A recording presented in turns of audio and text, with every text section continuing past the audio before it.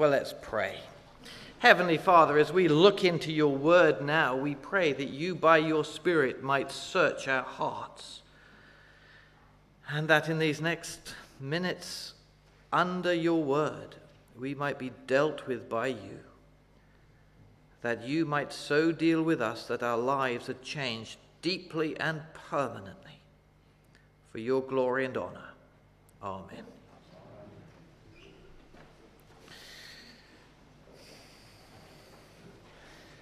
As you probably know, Caroline and I often nip over to Spain, thanks to Ryanair. And about a year or so ago, we were there, lovely, hot summer's evening, balmy, walking along the seafront. We heard some music playing, some nice music, lively music playing. So we followed our ears and we went to where there was a big square surrounded by trees, and there was a stand in it, different tiers, with lots and lots of musicians on these stands playing this lively music. And there were people there just doing a little dance. And they would be very, very simple. They'd be holding their hands in circles, various circles of people, and they would be just moving their feet a little bit in one way and then the other way, and then they would seem to do the same thing with their hands up in the air, and then they'd repeat it all with their hands down. Very, very simple. But the interesting thing was that anyone could join in. You just go up to the circle and they break the circle and join you in, and you come, and then when they all go this way and you go that way, they all laugh at you and help you know we're going this way a bit, and they encourage you, and you learn to join in the dance with everybody else. And it was such a joyful, happy occasion, and I thought, that's really what Lansdowne Baptist Church should be like. Not that we dance around in circles in our services, although some of you might like that, but that we welcome people in. And they just come and join in with us as we're worshipping God, as we're living for the Lord Jesus Christ. We don't say to them, no, you don't fit in. It doesn't matter what age they are, what color they are, what size they are, what background they come from. Everybody's welcome to join in. And when people make mistakes, we don't chuck them out. We say to them, hey, go on, do it this way. So next time they do it better. And we encourage each other. And I thought, that's such a good picture of what the Christian church should be like. Welcoming people in and help them to live for the glory of God. The problem is, it's a lot more difficult to welcome people into the Church of Jesus Christ and to encourage them to live for Jesus Christ than it is to get people just to join the circle and do a little jig in the town centre. D.L. Moody once said it takes 1% of effort to get people converted and 99% to bring them to maturity. And our problem is that we're not just trying to encourage people who seem to be shoppers in Bournemouth to come in and do a jig, but we're trying to encourage people who are in their minds hostile to God and in their souls dead to the things of God. And we want them to come alive and to love the things of God. And humanly speaking, that is impossible. We cannot do it, but it's got to be done. And then these people who by God's supernatural grace do get saved, we want them to start living for God in this world. And they come with so many scars and so much baggage, and they come into a congregation which has traditions and everything else. It's so difficult, and we've got to work so hard to get people saved, and so hard to bring people to maturity. But we've got to do it. And here in Colossians chapter 4, in verses 2 to 6, Paul says we've got to reach the people. And in verses 7 to 17, he says we've got to teach the people. This is it. This is what we've got to do. We've got to be reaching and teaching the people.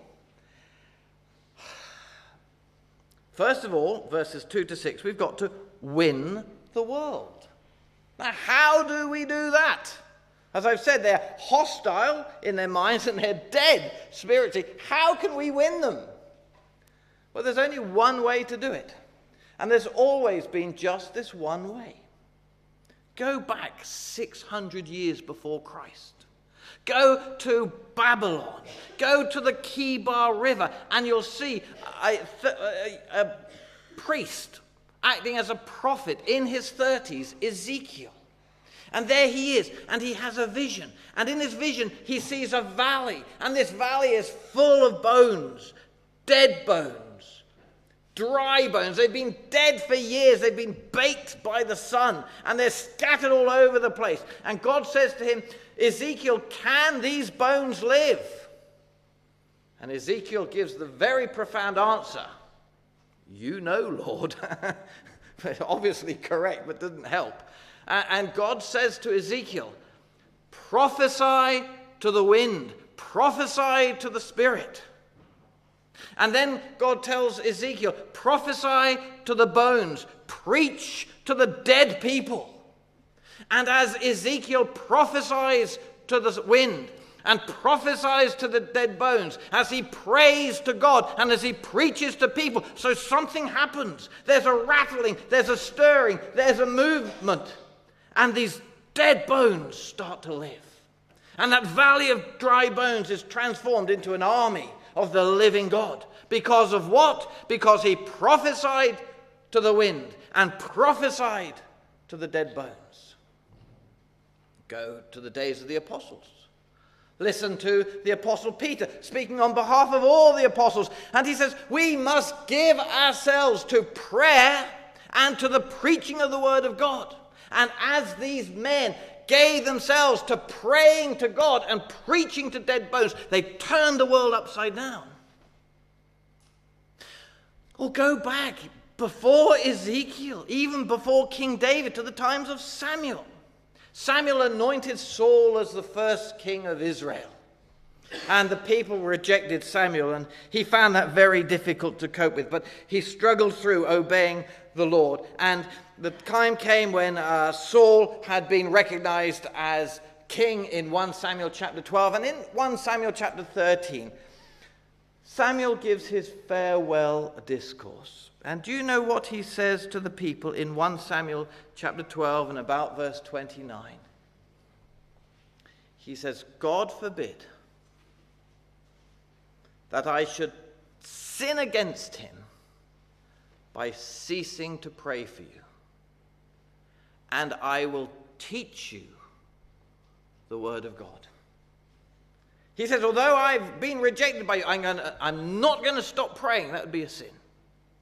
And I'm not going to stop teaching you the word of God. Because the only way that dead bones live is by praying to God and preaching to people. And here in Colossians chapter 4 and verses 2 to 6, the Apostle Paul explains that this isn't just the job of apostles and prophets.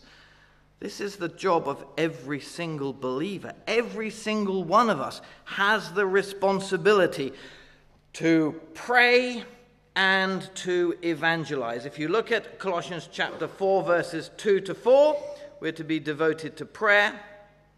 And then verses 5 and 6 to be disciplined in evangelism. So first of all then, verses 2 to 4, we must be devoted to prayer. I don't know if you've heard of John Hyde, known as Praying Hyde, missionary to India. I have had 2 biographies of him on my shelves, which have gone walkies. If your conscience is pricked, very good. But they weren't on my shelves, and as I was looking yesterday, I was saying, Hyde, where are you hiding? But I couldn't find the biographies to read you the stories exactly. But he had a phenomenal ministry of prayer. He started off praying for his mission that God would give them one person to be converted every day through the year. And that happened. So the next year he prayed for 2 people to be converted every day during the year. And that happened. Now this wasn't just a little prayer at the beginning of the year, oh Lord, may 700 people be saved this year. This was praying day in and day out, day and night, for God's blessing upon the mission. And it happened. So the next year he prayed for 4 people every day to be converted. He prayed so hard, the doctors actually said that his heart moved a little bit from his chest because of the earnestness of his intercession. But there's an interesting story about John Hyde in the biography of J. Wilbur Chapman. Chapman was an evangelist who worked with D.L. Moody, and in 1906 started doing his own evangelistic campaigns around the world. And he was in this city, and he was having a very difficult time. He had been preaching for several nights, and there had been no fruit, no success to his preaching at all. No one was showing interest in the things of God. And then there was a knock on his door.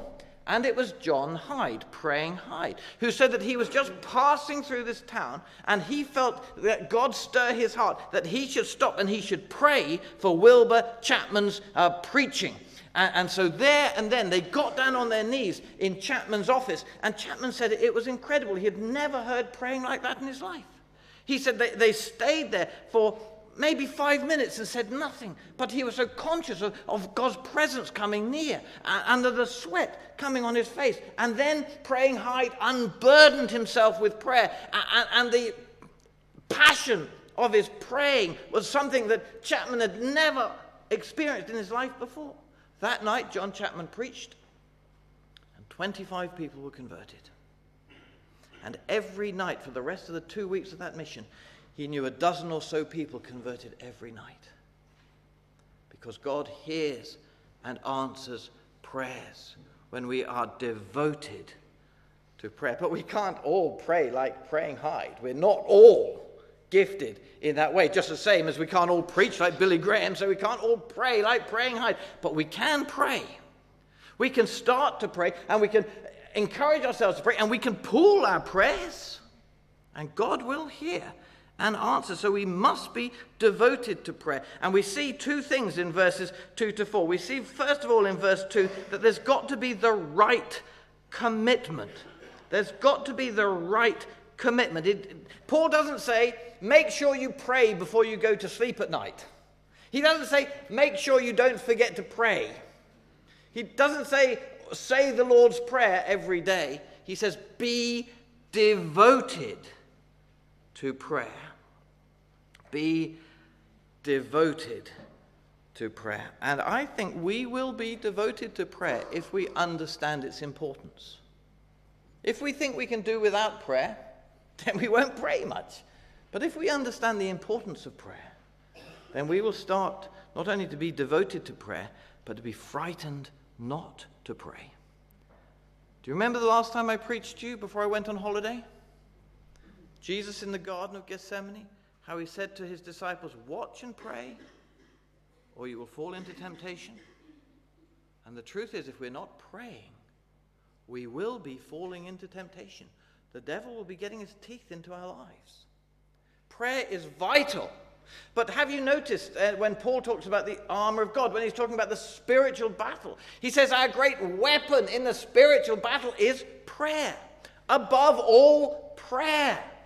If we're going to win in the spiritual battle, we've got to pray. If we're going to stop losing, we've got to pray. If we win, we're going to pray. Indeed, if you read the scriptures, if you read church history, you will find that every great work of God has been born through prayer, has been bathed in prayer. Read the story of George Muller and the orphanages there in Bristol, and you'll see how in answer to prayer, hundreds of thousands of pounds, indeed 1.6 million pounds, came in to provide for the orphans back in the 19th century.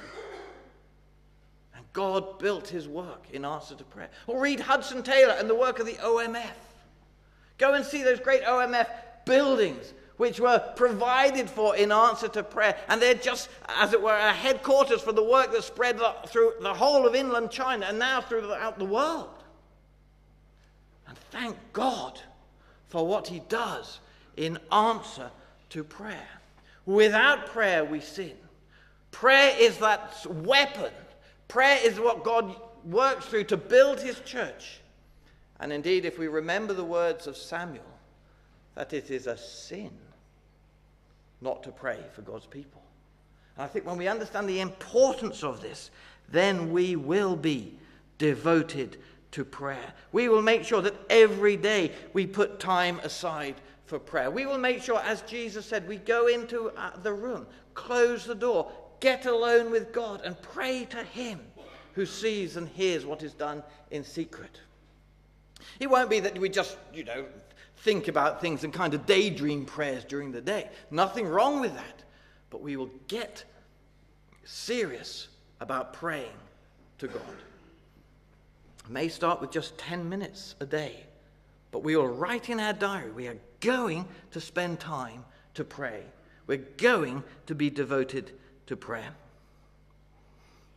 We'll never win the world, never win anybody, if we're not devoted to prayer. There's got to be that commitment to prayer. But secondly, there's got to be the right content to our prayer. Verses 2 to 4. Paul says, devote yourselves to prayer, being watchful and thankful. What does he mean when he says being watchful? Does he mean you shouldn't close your eyes when you pray? No, what he means is you've got to be looking around to see those things you need to be praying for. Keep your eyes open. Find out missionary information that you should be praying about. Use your church news sheet at the back and the prayer diary and things to pray about. I keep lots of lists. I have a list for every day of the week. I have lists of all the members of the church. I have lists of all the ministries of the church. And then I write my own list of things that I can think about then, so that when I go to pray, I'm not forgetting things. I want to be watchful. Being watchful and thankful. Never go to God with a list of complaints. Never go to God to grumble. Always go there thankful. We should be a thankful people because we are richly blessed and wonderfully saved. And then Paul says, pray for evangelists. He says, pray for us too, that God may open a door for our message, so that we may proclaim the mystery of Christ, for which I am in chains. Pray that I may proclaim it clearly as I ought, as I should. Paul says, pray for me. Pray for two things. Pray for the opportunity to preach and for the ability to preach the message. He says, pray for an open door for our message. Isn't that incredible? Do you know where Paul was when he wrote that? Gives you a clue. For which I am in chains, there's second to bottom line. He was in prison.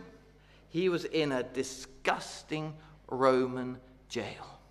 He was in chains, which chafed his wrists and his ankles, and they said the worst thing about prison was the chains, because when one person moved, everybody got dragged with the chains. You couldn't sleep at night, you couldn't move during the day. He was in this disgusting jail. He was chained.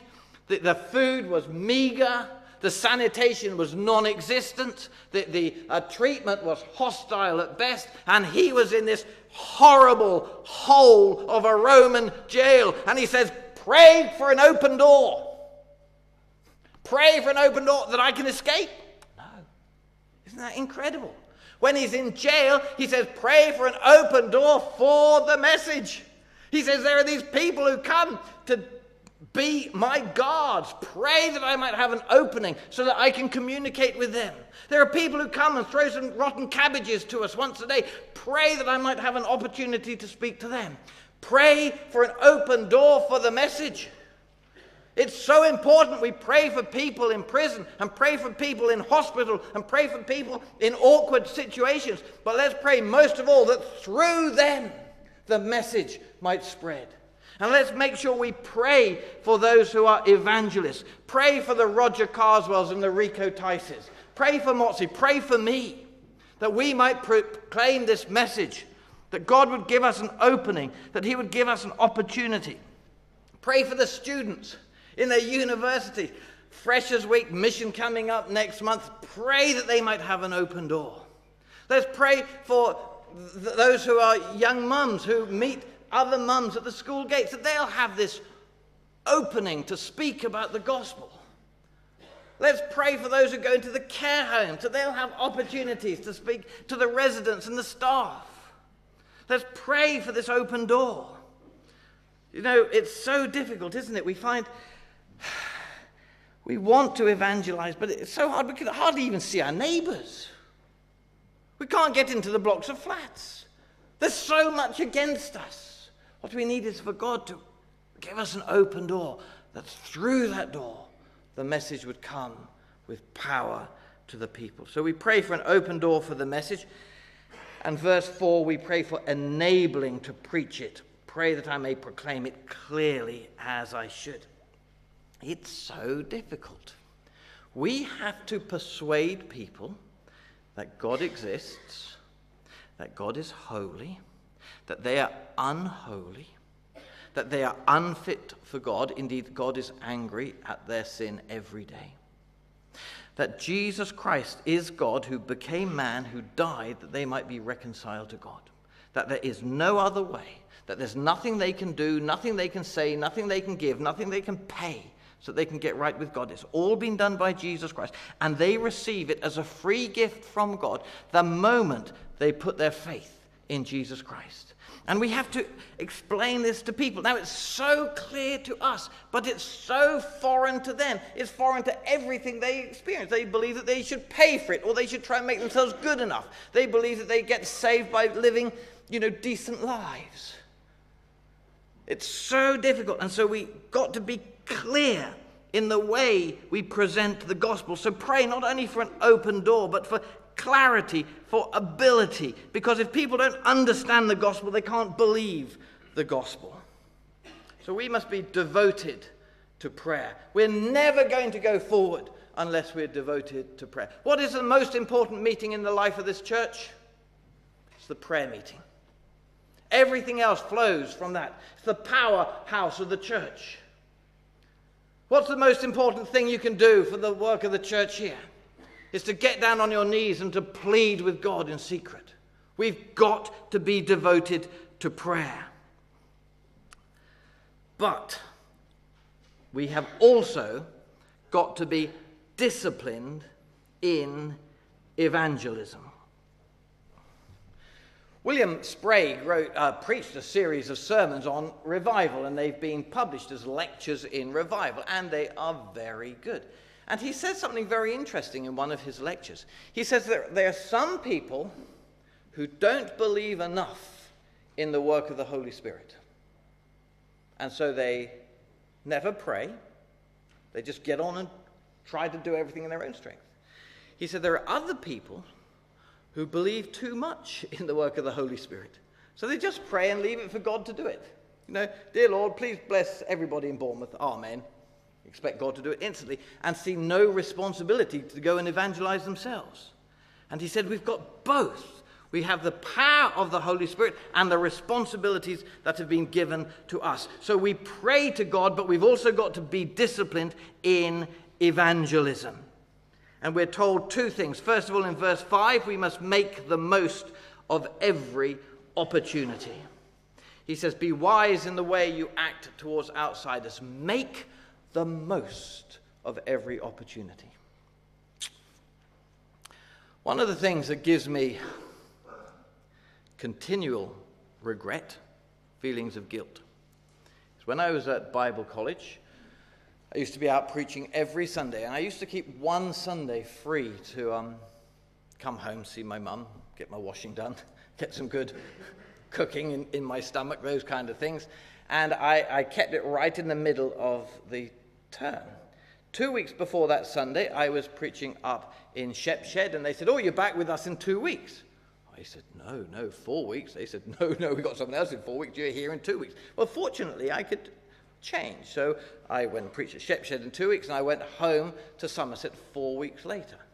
I left college very early, before lunch on the Friday. I got someone to drive me to the Underground. I got straight on the Underground, straight to Paddington, straight down to Taunton, bus straight down to Wiveliscombe. I got home incredibly early that Friday afternoon, and I walked in, and my mum said that my great-aunt Mimie, an American relative who'd been living with us for about 10 years, had had a heart attack that day.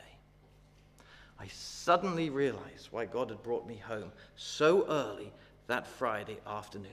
Because my great-aunt Mimie, a lovely person, came to church but just nominally Christian. And I had an opportunity to talk to her about the state of her soul when she was at that crisis time, just having had a heart attack. So I quickly had a cup of tea, and I walked up into her bedroom, and I went in, and I sat on the chair, and I looked at her, and she looked so well. I thought, there's no way I could talk to her about death and eternity now. I mean, there's no way I can. So it was just nice to her, and I didn't say anything. I went downstairs. Half an hour later, she had another heart attack and was dead. And I felt the Lord had brought me all the way back to see her. impressed upon my conscience. And that's why he brought me back. And I'd missed the opportunity. I wonder what the consequences of missing that opportunity were. So, about 10 years later, when I was a minister in Chesterfield, and I got a phone call one Monday tea time from a lady who I hardly knew. She'd been brought up in a Christian home, but she'd married a non-Christian, and at 30 years of married to a non-Christian had devastated anything of Christian in her life. But her father-in-law, non-Christian, was dying. And she was worried that he was going to die without hearing the gospel. So she rang me up and asked if I would go to the hospital and share the gospel with him. So I went straight to the hospital. He was so desperately ill. He was lying on his bed, and he had oxygen up his nose, and he could just lie there. He could hardly open his eyes. He was clearly dying in his death throes. And so I went there and I held his hand. I told him who I was. And I wondered, what do I do? I don't want to abuse him. I don't want to take advantage of the situation. But I didn't want to miss the opportunity this time. So I said to him, I said, Bill, I said, your daughter has rung me up and asked that I would come and tell you what the gospel is. So I stood beside him. And I explained the gospel to him, that God was the creator who was holy, who had created us in his image so we could have a relationship with him. But because of our sin, we'd gone away. But Jesus Christ had come so that our sins could be dealt with and that we could come back and be in a right relationship with God. And everyone who calls upon the name of the Lord shall be saved. And this man who'd been here all the time suddenly started... His whole body went into urging, as if he was calling out. The only thing he could do was, when I said everyone who calls upon the name of the Lord, there on his deathbed he was crying out. And I felt such a sense of God dealing with him that I prayed with him. And I went home and I heard that in the middle of that night he passed into eternity. And I believe he passed into glory, because there, on his deathbed, he cried out to God. And when I took his funeral the next week, I was so glad that I had made the most of that opportunity. Paul says, make the most of every opportunity. Indeed, he tells us to be wise in the way we act towards outsiders, because that will create opportunities. If we live wisely, if we live the Christian way, people will come and ask us, and there will be these opportunities. But he tells us in verse 6, not only are we to make the most of every opportunity, but in verse 6 we are to make the most of non-opportunities as well.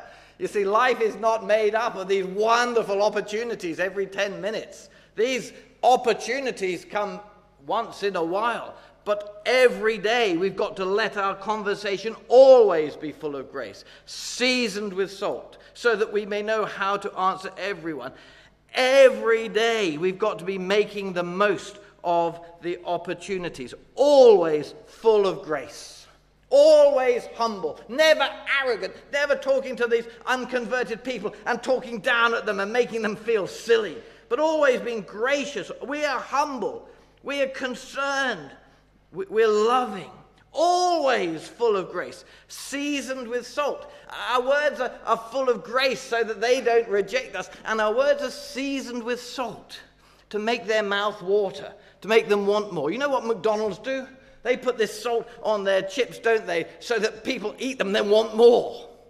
Well, our conversation is to be seasoned with salt. So we just sow a seed here, sow a thought there, to raise that interest so that people want to know more. This is why it's important that we read Christian books, but this is why it's important we listen to the sermons that Motzi's been preaching on Sunday nights, dealing with people's barriers to faith, so that we can sow the seed, so that we make the most of non-opportunities, always full of grace, always seasoned with salt. I have a friend, he's been a banker for many years, up in Leeds, been in the block of tower block where they worked for about a year and a half, and he got in a lift. Someone came in the lift and said to him, "You go to church, I want to come to church with you. Well, there was a week's mission on in Pontefract at that time. Before they got to the bottom of the building in the lift, they'd organized for that person to come to church that night. By the end of the week, he and his wife had been converted. In the next month, their daughters had been converted. He is now an elder of a church in Leeds. But this guy's life was just consistent. So suddenly, someone spoke to him. Let your conversation always be full of grace. Well, that's how to win the world. Time has gone. My second point was care for converts in verses 7 to 17. There's so many hurt people. If God's going to save people, if we're going to win the world, we've got to care for people when they are saved. And Paul lists here greetings from different people. First of all, verses 7 and 9. Teachers who will encourage your hearts, and we have to be committed to being teachers, whether it's of small groups, whether it's working in care homes, whether it's youth work, Sunday school. Those who are gifted as teachers, let's do the work of teaching because people need to be taught. Secondly, comforters, verses 10 and 11. Aristarchus was Paul's fellow prisoner. Do you know why? They weren't arrested together. They weren't tried together and thrown into prison together. Aristarchus heard that Paul was in prison and said, I want to help him. Okay, I'll go and live in prison with him. I'll be his fellow prisoner. And I'll go and live and sleep and eat in that stinking, rotten, disgusting Roman jail. I'll be treated as a prisoner so that I can give some support to Paul. Well, that's comforting, isn't it? You know, that's what it means to be a comforter, to come alongside people. So the Holy Spirit does, comes alongside us. He's the comforter. And Paul talks about all these people have proved a comfort to him. Now, we thank God for the PCT that works so hard, bringing comfort to people here. But we've all got to be doing the work. We've all got to be coming alongside people, comforting people. In a church this side, there'll be hurting people, lonely people, people with problems, and they will get missed if we aren't all doing the work of comforting one another. We need teachers, we need comforters, and thirdly, intercessors. Verses 12 and 13. Epaphras is always wrestling in prayer. He's a kind of praying hide. And there are some people who God has given a special ministry of intercession to. And there will be people who won't be able to get out to the service this evening because of age or infirmity. But if you go and knock on their door, do you know what you'll find them doing at 6:30 till 7:30? You'll find them pleading with God for his blessing upon the work here because they are wrestling in prayer for the church. And not just for us, but for other churches as well. And then finally, verses 14 to 16, there are Paul's friends. And do you know, we need everybody who comes in here to find friends, people who will pray for them, people who will comfort them, and people who will teach them, so that they become strong, so that they become healthy, and so that they in turn become servants of God. So we need not only to win the world, but to care for the converts. Indeed, Paul ends in verse 17 by saying, tell Archippus, see to it that you complete the work you have received in the Lord. We have received, you have, I have, we have received a work from the Lord. Are you doing it? Are you completing it? Are you going to complete it? Don't give up. Let's do the work he's given us to do and complete it.